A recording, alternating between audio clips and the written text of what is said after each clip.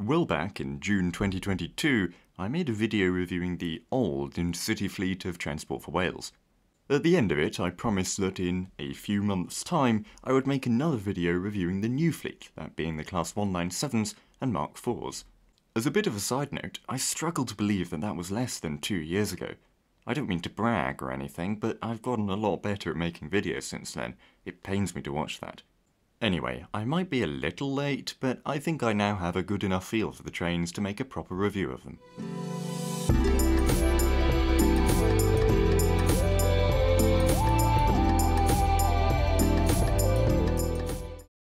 In 2018, Transport for Wales, the Welsh equivalent of the Department for Transport, launched an ambitious new programme to try and transform the railways of Wales. It would see the Transport for Wales brand applied to trains and, eventually, public ownership.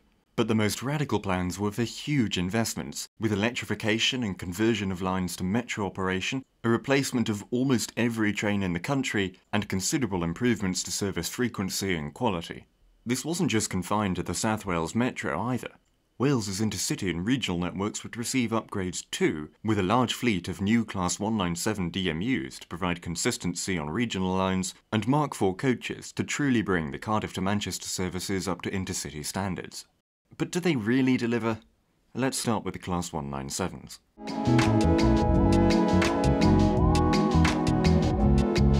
The Class 197s are part of the CAF Civities range, and were assembled in Wales, Newport specifically, which is a promising start. They're formed of either 2 or 3 coaches, which is pretty short, but they do have end gangways so can easily be coupled up together. They certainly look the part, but the Transport for Wales livery doesn't suit them quite as well as, say, the West Midlands one. Nonetheless, they still look modern. When boarding the train, however, there is an extremely large step between the platform and vehicle, inconvenient for everyone and unnavigable for many. A slight problem I have with the doors is that there's a small door not in use light that illuminates when the doors are locked. This can be quite confusing. Signs like this are unexpected unless the door is broken and will never open, but they're being used when everything's operating correctly. The vestibules are nice aesthetically, but is it really appropriate to have 1/3, 2/3 doors on an intercity or regional train? They lose an awful lot of heat in the winter and can be quite noisy. Besides, they encourage standing when there may well be empty seats. Speaking of those seats, well, they are exceptional. For a modern train, the level of padding is superb, and it does prove that comfort is still achievable. The seat is essentially a heavily modified Faenza Sophia, the same as those fitted to the IETs. In my opinion, the increased padding fixes most of the Sophia's issues, as I find it actually rather well shaped, but I know that quite a lot of other people disagree. Some of the 3-car sets have a section of Standard Plus accommodation, which features 2+1 seating of the same style as the IETs and Transpennine Express Class 397s. They're rather comfortable, especially when reclined, but unfortunately there's no change to the internal decor, so it doesn't really look that good. Still, I'm very fond of the idea of Standard Plus. The upgrades are competitively priced, and it's nice to have the option to get a larger seat if you want one. It's not first class, you don't get any food off the trolley, but it is a nice little extra. Unfortunately, the rest of the interior completely fails to match the quality of the seat. Window alignment is laughably poor, and a huge section of every single unit is taken up for this massive catering area. Now, I'm a big supporter of on-train catering, but not like this. Does every single 2-coach train really need this much? To make matters worse, it's that coach that also has the massive universal toilet. The result of this is that on a 2-coach train you often have one coach full and standing as there are hardly any seats, and another with plenty of empty space. The catering cupboards can't even be replaced with extra seating at a future date, as they're structurally part of the vehicles. But at least on some of the more recent 3-car sets they've been given these vinyls that improve the ambience a little. The toilets also feel poorly planned. Whilst the actual toilet design is alright, the positioning leaves a lot to be desired. On a 2-coach train there is only one universally accessible toilet, and on a 3-coach there's one universal and one standard. This is a notable decrease from the Class 197's predecessors, the Classes 158 and 175, which both had 2 toilets and a 2-coach train. As I'm sure you can imagine, halving the number of toilets means the one that does remain has its tanks fill up much quicker, and they're quite regularly locked out of service for this reason. As if that wasn't bad enough, the universal toilets are constantly beset with problems and malfunctions, meaning they're often locked out too. On a 2-coach train this is terrible, as there's no toilet at all, but on a 3-coach train this means 3 coaches of passengers are using just one standard toilet. But that's enough about toilets. Sadly, the Class 196's excellent lighting hasn't made its way over to the 197s. It's too late to redo the lighting so that it uses the roof as a diffuser, but they do appear to be fitted with spotlights. The Class 196s always have their spotlights turned on, which improves the ambience somewhat, but the 197s almost never do. I don't know why this is, but I don't think it should be the case.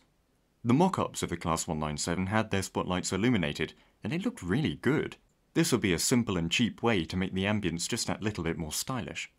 But this is sort of missing the forest for the trees.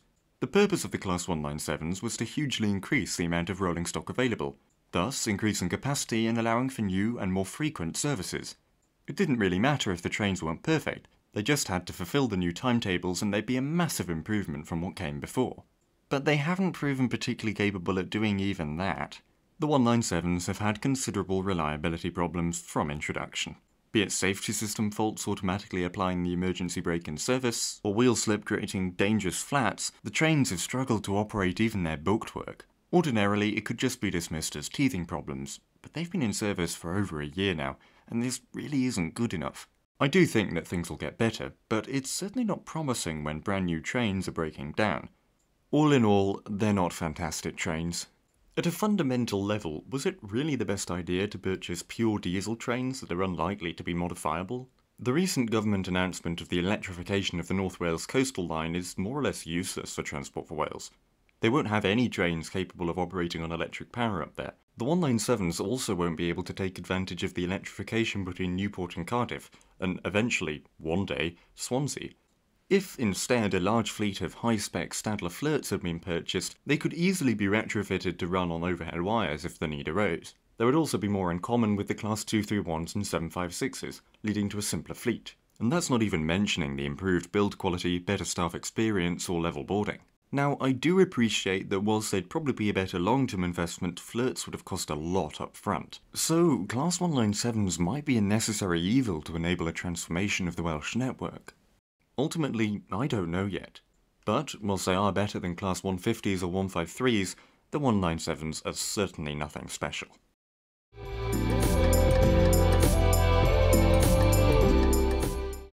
Transport for Wales initially purchased a small fleet of 3 Mark IV rakes. These would be 4 coaches long and operate the premier Gerald service between Cardiff and Holyhead, subsidised by the Welsh Government. However, after Grand Central withdrew their plans to operate a service between London Euston and Blackpool North, Transport for Wales seized the opportunity to purchase the now out-of-work Mark IV sets that Grand Central were planning to use. The idea was that, when lengthened to 5 coaches, they'd operate half of the Cardiff to Manchester services as well. This will provide a proper intercity operation, with high levels of service including first class, full meals, and a buffet. Or at least, that was the plan. Reliability of the Class 67 locomotives that haul the Mark IVs has been awful. Power failures are frequent, and there have been many instances of engines just giving up whilst in service. As a result, many of the Mark IV's diagrams are covered by other rolling stock, usually Class 158s or 197s. This is pretty bad from a trust point of view. Passengers who purchase first-class tickets and don't get a first-class seat are naturally going to feel let down, and whilst they can claim a partial refund, it's an unnecessary hassle. This is such a shame, as when they're working, the Mark IVs are superb trains to travel on. Even though there are plenty of mismatched liveries, they look very impressive, and signal a clear uplift in the standard of service. The internal decor is excellent in both the ex-LNER sets and ex-Grand Central ones.